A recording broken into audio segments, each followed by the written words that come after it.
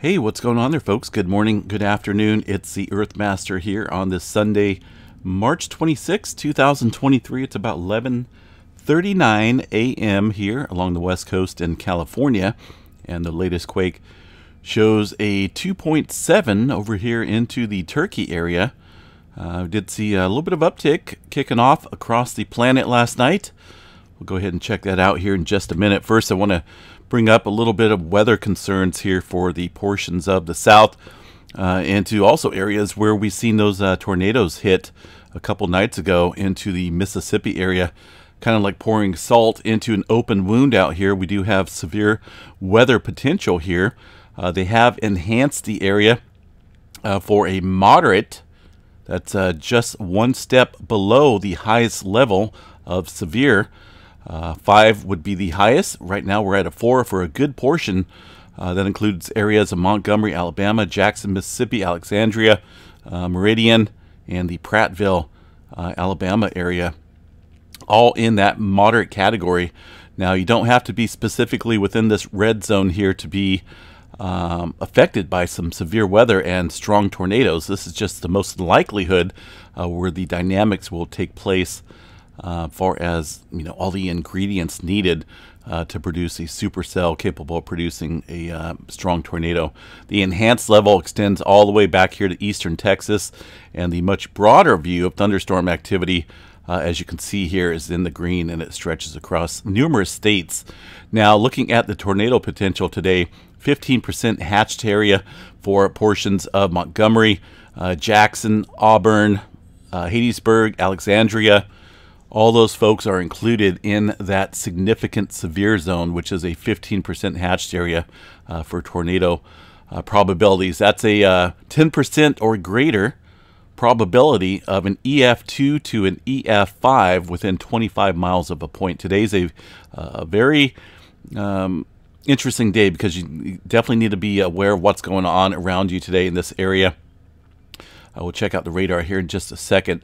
Also, a concern is going to be some wind and hail events. I think wind, obviously, with these storm systems and these thunderstorms, you get some straight line winds, which could be damaging to an extent. Talking about 10% or greater probability of wind gusts over 65 knots within 25 miles of a point. 30% hatched area, it looks like, for Jackson, Mississippi, Meridian area. Clinton there in the red 30% zone. Now, hail is going to be the other major concern here for this area.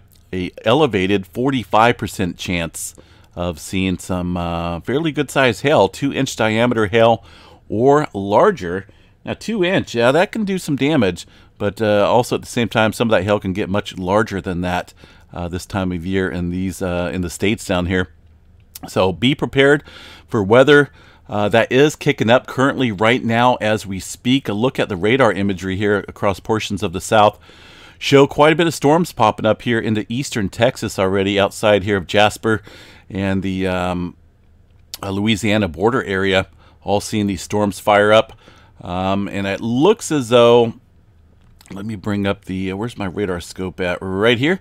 Here's the little bit better imagery here of what's going on. There is a tornado watch that has been issued across already, right? And this is outside. This is outside of that main zone. The highest area is going to be in this red. You can kind of see it, the red outline here. But the tornado watch has actually been issued well away from it and further to the west. So this is a very dynamic setup here, and it could get interesting throughout the day. But right now, tornado watch for Louisiana and Texas area in the red triangle box here, where these severe storms are just starting to pop up. Jasper's in the lineup here for some severe weather, it looks like. Not quite into the severe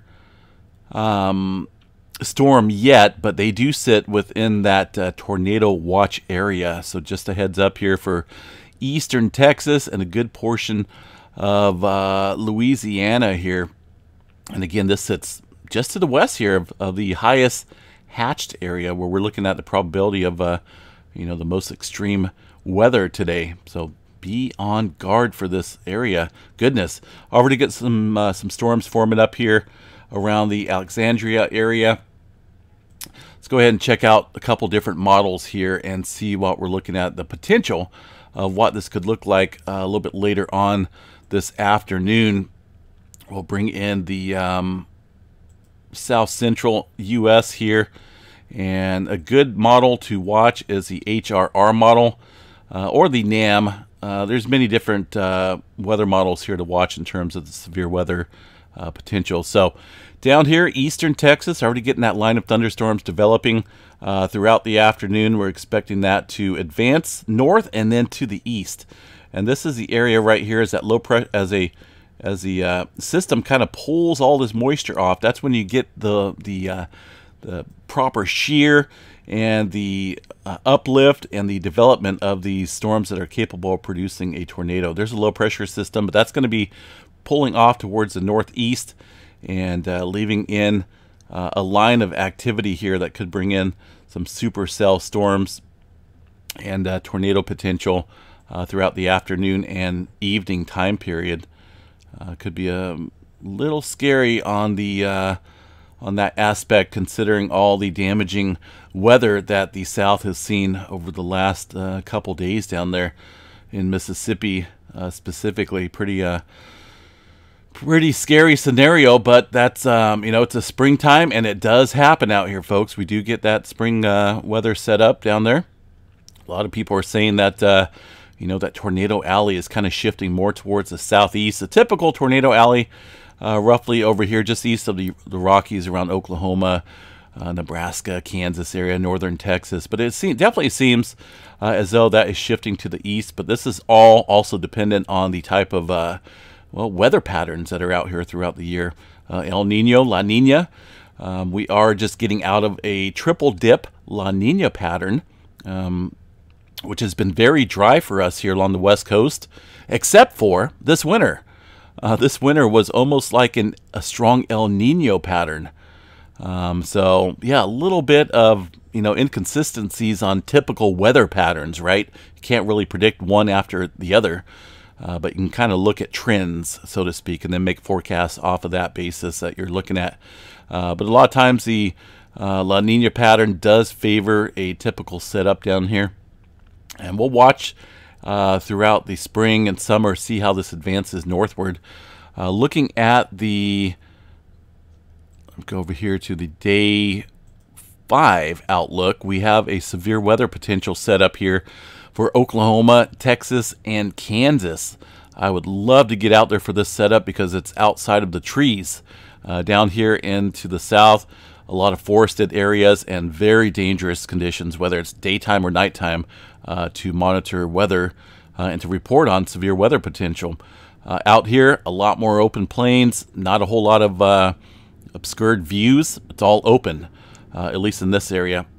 So it looks as though on day 5, that's going to be a severe weather threat out here for those states as listed.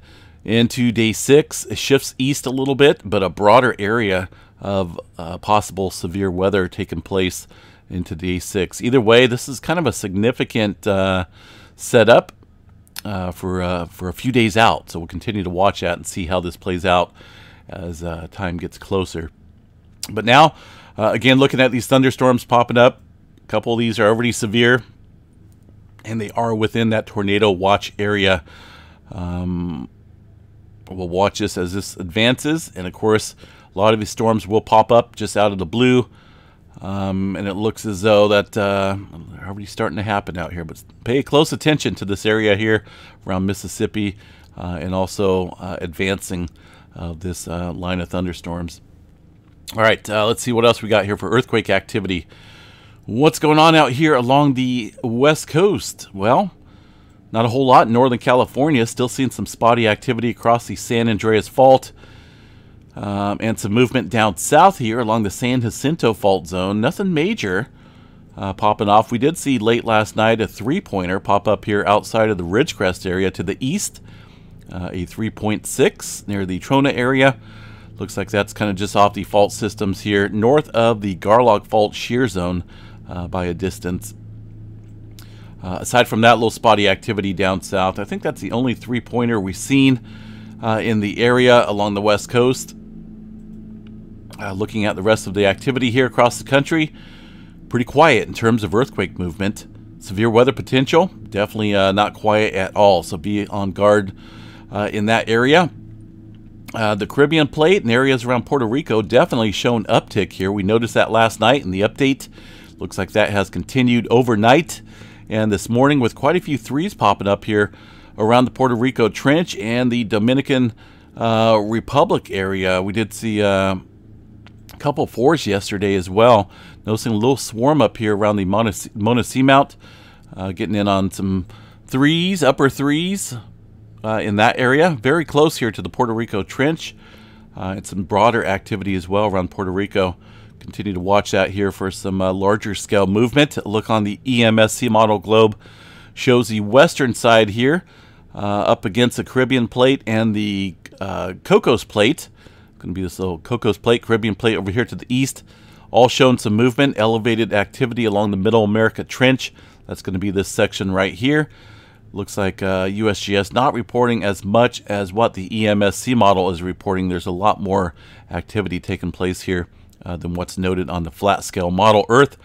Down here into the South America region as well, quite a few fours, threes, even a 5-pointer down here into the South America area. Somewhat showing up here on the USGS map, some fours and fives. This one here, relatively shallow, 6.3 kilometers deep. We have seen some deeper movement quakes here in this area. Wouldn't be surprised to see a larger movement quake upstream from this deeper movement. All right, Alaska area.